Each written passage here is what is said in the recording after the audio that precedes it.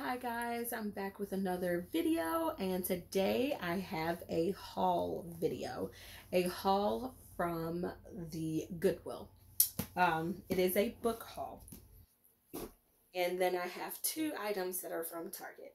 So we can start with the two items from Target since they hold all of my things from the Goodwill. I found this cool little bag in the Target dollar section, but these bags were actually $3. So the front of it is striped, and I think this is also in honor of Halloween, and the back of it is black because these are kind of like the witch stockings that are striped. And then my other bag, my other item is also a bag, and it's from Target as well. And it is also $3 because it is just the same exact thing, only orange and black stripe. And they hold quite a bit.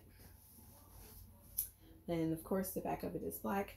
And it's actually a nice, like, sturdy kind of canvas bag. So this bag, and I think I have a tan bag that I'm gonna just keep these bags in my car, so when I go to Goodwill I have bags with me, because the Goodwill that I go to doesn't give bags, so you have to bring your own bags, which at times, yes, it aggravates me, but then other times I know it's like a good thing, you know, being like eco-friendly and all. So, and I have a crap ton of totes. I just forget to bring them with me, so it's not like I'm like, I need to buy more totes. No, I have totes. I have too many bags, if you ask my husband. Too many coffee cups, too many bags. And I can use my bags. I just need to remember. Okay, so this haul is divided up into 4 different sections. This haul is a book haul. I think I said that. But it's divided up into 4 sections of books. Okay, so the first one is just one book, and it's just a book that I've realized is nice to have on your library shelf for grades 3 through 6. But my preschooler, because everything his brothers are interested in, he has to be a little bit interested in, so he looks at this too. But here's my first book. I like all of these books. One of these books, when I was working over at the probe school, was when I first started seeing these books. Like, I think it's like 2 years ago, 3 years ago, when I worked over at the probe STEAM school, and I was reading a book like this, and this is how I found out that the movie The Blob was based off of an actual, like, pinkish, purplish substance that's on trees, or not trees, on plants, and it kind of like molds itself together and pulls itself apart, and that's how it lives. And therein, like, inspiration of the movie Blob came from that. I don't know if it was entirely, the inspiration for that movie was entirely that thing, whatever that's called, I forgot the name of it, but I do know that the inspiration of how the blob lives and pulls things that it runs over to be a part of it comes from that that thing that grows on the plant. But yeah, so we have this book, and I like the pages on it because not only is there cool pictures to go with each thing, but there's also a good amount of reading as well. So it's not just like a picture book for older kids. It does have a lot of important information on it, but what I like about these is that the information in these books are straight and to the point. So it doesn't like have students like guessing for more, but it just makes them, it gives them enough information to get straight to the point, but intrigues them enough to go do like further research on their own with stuff. So there's one more page for you. I think that's now the second book in that series that I own. Okay, next book is by one of my favorite vampire female authors, and it is Anne Rice. And this book is called Lasher, and I'm pretty sure this is part of her Vampire Chronicles. I think either her Vampire Chronicles or the Witching Hour. Actually, can't remember. Honestly, I just saw that it was an Anne Rice book, so I picked it up.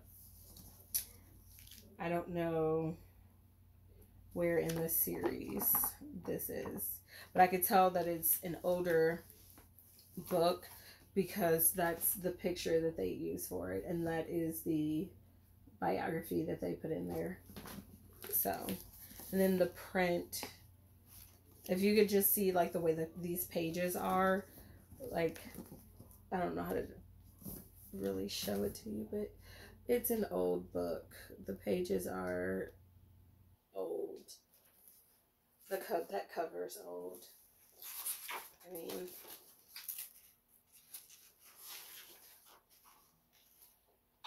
yeah. I don't know. I don't know where that goes in the series. I just know it's Anne Rice, and so far I haven't read a book by her that I don't like. So there's that. All right, and then this next part, which is like the third part, is 2 books, and also by another favorite author of mine, but it is a male author, and this is Stephen King.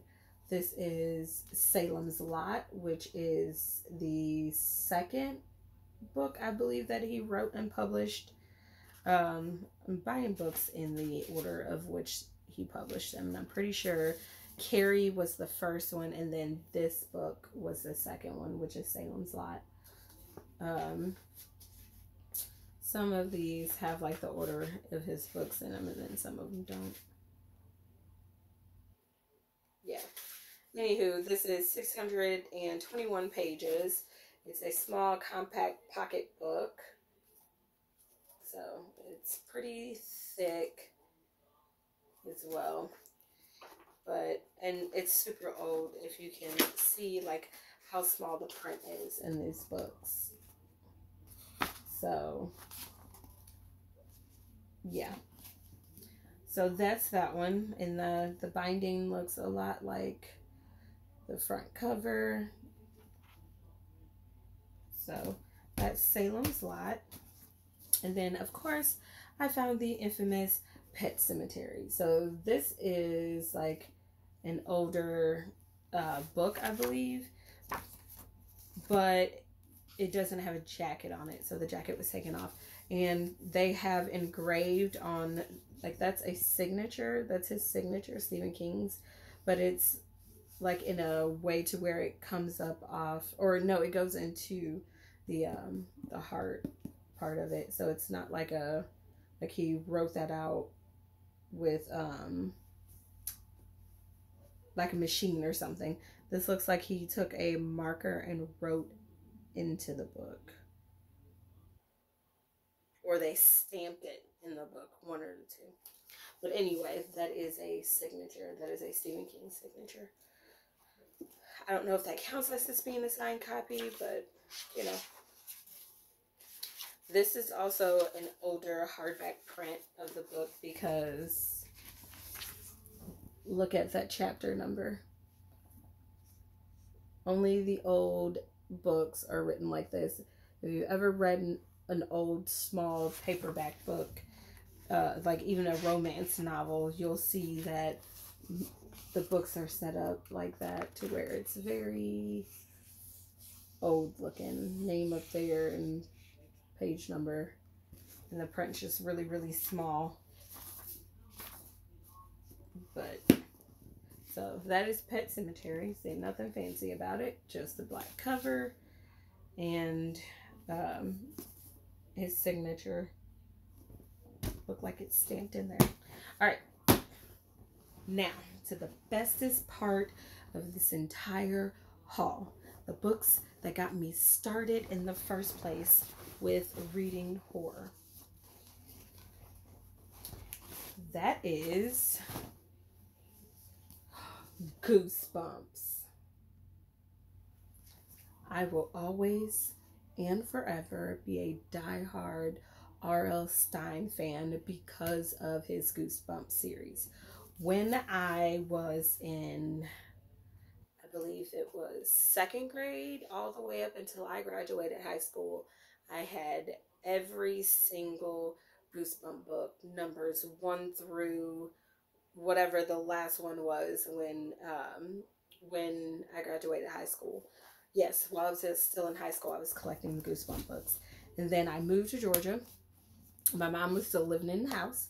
And then one day when I came home for a visit, she had moved and the bookshelf stayed and all the books stayed. So I lost all of my Goosebump books. But then I went to Goodwill and magically on that first shelf, there was just Goosebump book after Goosebump book after Goosebump book on sale for, I thought it was a quarter, but it's 50 cents each. Maybe I think they were on sale when I picked them up.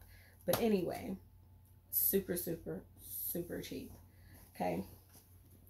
And if you go right now on Amazon looking for Goosebump books, the original ones that are like this, and I think there's some that are even older that look like this, where there was like the two colors there. I think the last time I looked at them, the collection was like over $300. So I was like very happy when I saw these at the Goodwill. All right, so I'm going to do one at a time, and I'm just going to hold up the book so you can just see the cover. I'm not going to go through what each one is about, partially because I don't remember all of them, but I do remember some of them. And no, these are not in order, and I'm pretty sure none of these are in order. So first we have It Came From Beneath the Sink.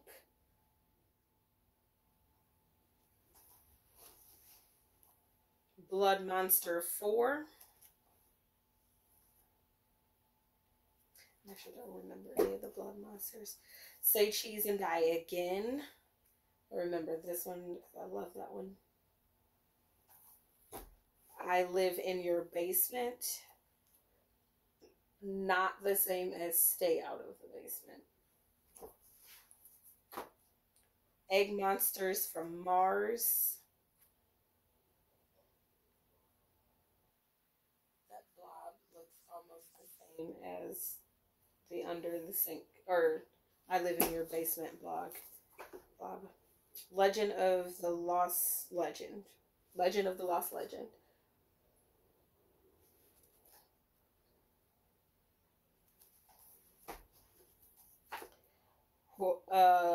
The Horror at Camp Jelly Jam. Ooh, I can't talk.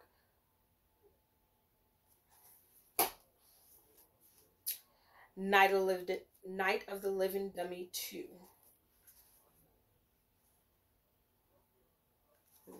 As you can imagine, I don't like ventriloquist dolls because of Goosebumps.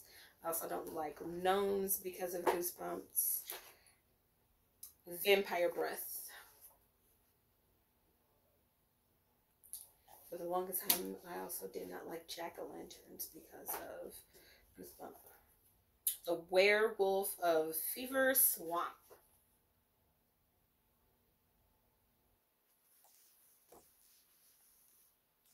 Revenge of the Lawn Gnomes.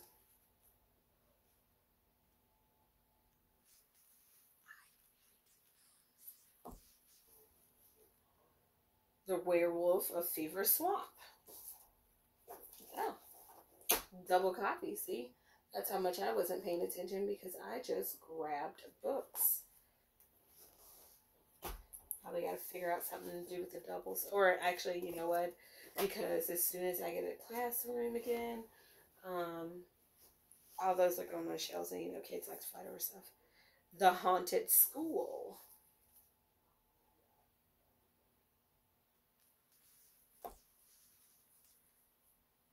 Monster Blood 3. It's the slime that never dies. It's like R.L. Stein's version of The Blob. Welcome to Dead House.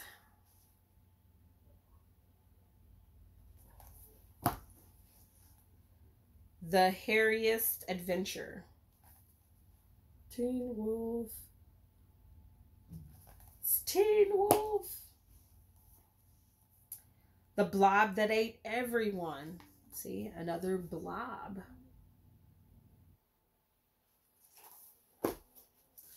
Deep Trouble.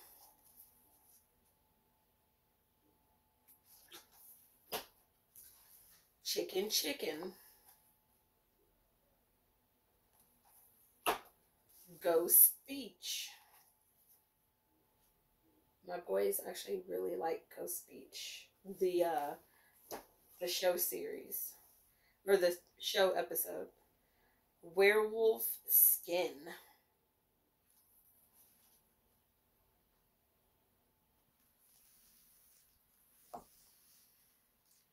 Attack of the Jack-O-Lanterns.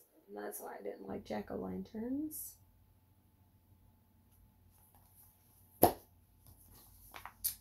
The Shocker on Shock Street.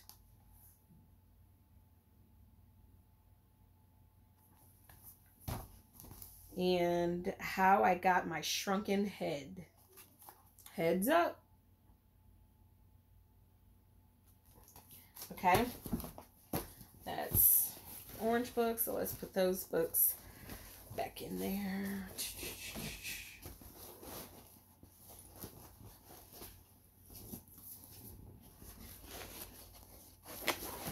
So that way I can have space for the other bag of books.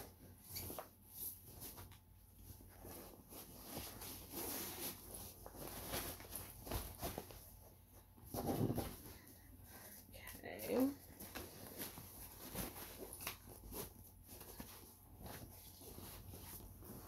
All right. Now the second bag of books.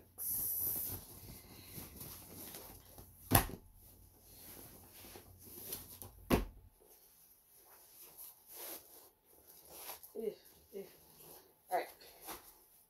Let me take some of my coffee.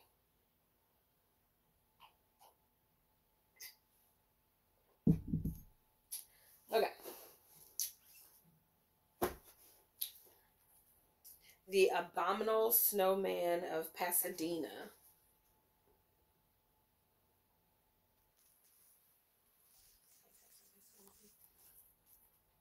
How to Kill a Monster.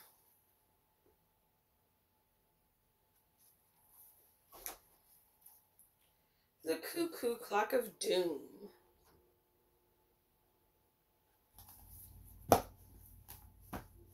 One Day at Horrorland.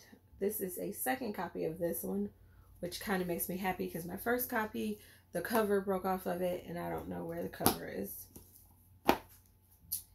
Piano Lessons Can Be Murder. I remember this being my very first Goosebump book that I picked up because of the floating hands, and it kind of reminded me of the Addams Family. And I remember that I was in the 3rd grade at my elementary school, which I won't name the name. And yeah, that's where I first picked up Goosebump books, and it was this one. And I remember owning 3 copies of this when I was little because I kept reading it so much that I messed up the pages.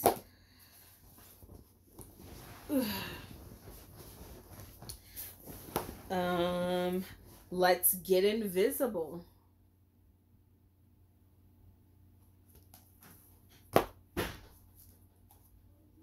Egg Monsters from Mars. So another duplicate of that.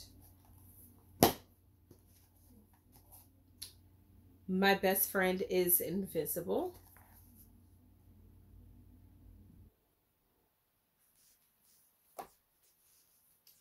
Night of the Living Dummy 3. So it looks like I just need to get the first Night of the Living Dummy, but I think I have the Night of the Living Dummy in a graphic novel. It's like a Goosebump book that has 4 stories in it, and Night of the Living Dummy is the first one. The Barking Ghost. Hellhound.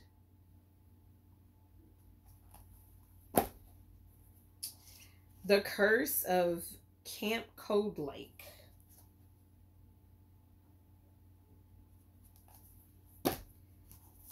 Be careful what you wish for. I think this is the second copy I own. And I believe this is the second Goosebump book that I had ever read, because I remember always getting in trouble, would be like, man, I wish I was grown. Man, I wish, you know. And my mom was like, oh, you like Goosebump book? Here, read this. I came across this in the store. And I remember reading it and I liked it. And then I was like, ooh, you better be careful what you wish for. The Haunted Mass 2. I believe this is also the second copy that I own, because I think the first copy that I bought, you know, after I lost my books a long time ago, was at, I think I did a book haul on this channel, and I got a copy of this book along with the first book at Half Price Books, because I went and bought both of these books for an education class that I was doing. And the project that I chose to do with these books was a book, was it a book club book on how I would have the students read the book while they were in class, what I would have them do for homework, the assessments I would take, and all that stuff. And I remember having both of these. Let's see, The Shocker on Shock Street, so second copy of that. Attack of the Mutant.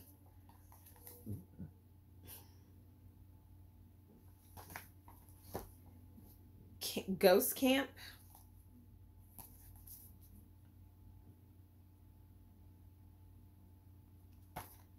A Night in Terror Tower. I remember this. I don't know if I ever read this one, but I think I did used to own this. Don't Go to Sleep.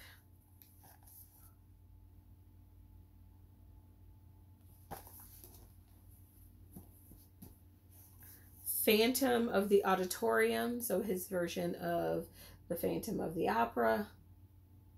And I do remember this book, but I don't think that I don't remember reading it. I do remember owning it, but I don't remember if I read it. And then lastly, Deep Trouble 2. So not the first one, but just the second one.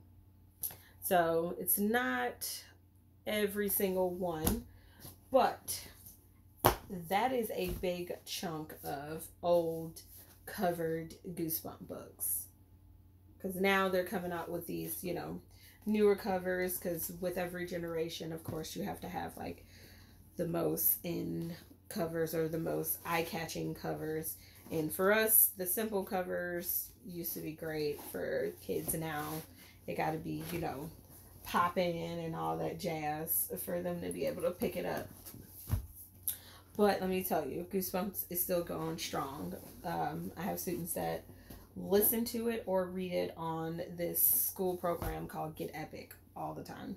So that's always fun. All right. Just putting these up just in case I forget, because I got a dog that likes to chew everything. And if he chews my books, he'll hurt my feelings, and I might be ready to hurt him. So make sure I put those in there immediately. All right, so that is all I have for you in my Gigantor book haul from Goodwill. I think it was a pretty good book haul, pretty good steal. Found a lot of great Goosebumps books there, and I found 2 of my favorite Stephen King books there. And crazy thing is that as much as I've watched Pet Sematary, I've never read the book. And because of the controversy that some fans are having with the remake of the second Pet Sematary book, I definitely wanted to buy it so that way I can read it, but I didn't want to pay. I think it was like the mass production was like $10. I don't like the mass productions, like the smaller ones. So if I cannot get it in that one, I won't. But if the Goodwill also has it, I'm just gonna take whatever the Goodwill has. And both of those are what the Goodwill had. So now I own a copy of Pet Sematary. So I'm just gonna deal with it and read those small words. Either that or I'm going to get the audio version of it soon because it's on sale right now for like $10. But I think I'm going to do the free audiobook trial and just get it for free. Because it just sounds a whole lot better than paying $12. So, there's that. But anyway, that's my haul. If you like this video, please, if you like what you see in this video, please like this video, comment below, and subscribe to my channel for more videos. Bye. Until next time.